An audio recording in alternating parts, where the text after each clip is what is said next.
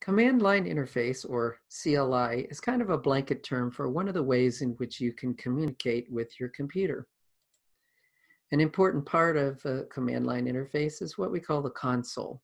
The console is just a program that's used to send and receive text between yourself and the program that you're trying to communicate with. Each operating system has a console that comes with it by default. There are other ones you can use, but the one that people typically use for Macs is called Terminal. The one that's used in Windows is called Command Prompt. If I want to see what Terminal looks like on my Mac, I can just go up to Spotlight Search and start typing Terminal. There it shows up. I'll hit Enter, and here I see a rather boring little box that just has some text in it that I can type into.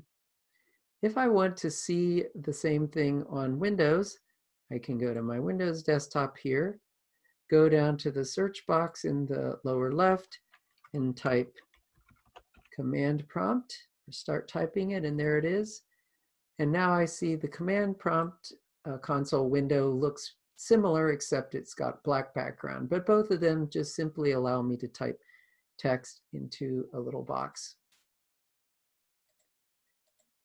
So what is it that you're communicating with? The thing you're communicating with is basically called a shell. It's the program that's receiving and processing these commands that you're sending and then sends you information back. We can think of it as this string telephone here, where the console is basically where you're sending the information in, and then that information is transmitted to the shell, which then does something with that information. Some people have heard of a shell called bash. This is the one that processes commands typically in the Linux operating system. And since Macintoshes are based on the Linux operating system, when I open the terminal window, the first thing I'm going to see is the bash shell. But I can also run other shells for different programming languages. For instance, both Python and R have shells. If I go back to my terminal window here, and let's just make it a little bit bigger so we can see better. So right now, if I look at the top of my window, it says bash. But if I type Python, now it says that it's running Python 3.71, and I see this little triple greater than sign. That's how I know that I'm now communicating with the Python shell and not the bash shell. And I can type something like print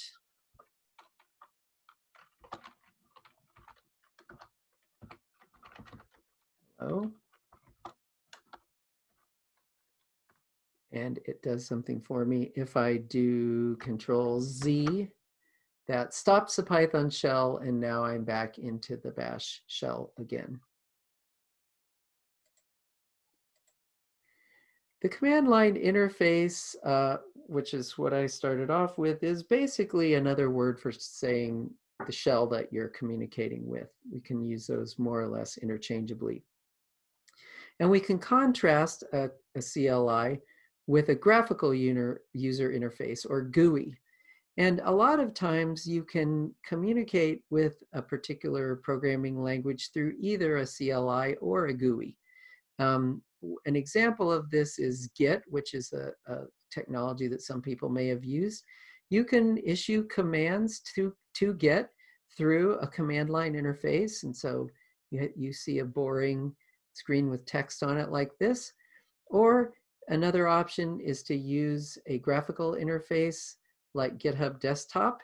And so you can see GitHub Desktop allows you to basically do the same thing as the CLI, but you have a nice little window with buttons, and often it shows you more things than the CLI will show you. So a lot of times beginners will prefer to use a graphical interface, but once they become more advanced users, they'd rather use a command line interface, because sometimes the command line interface will have capabilities that aren't available in the graphical user interface.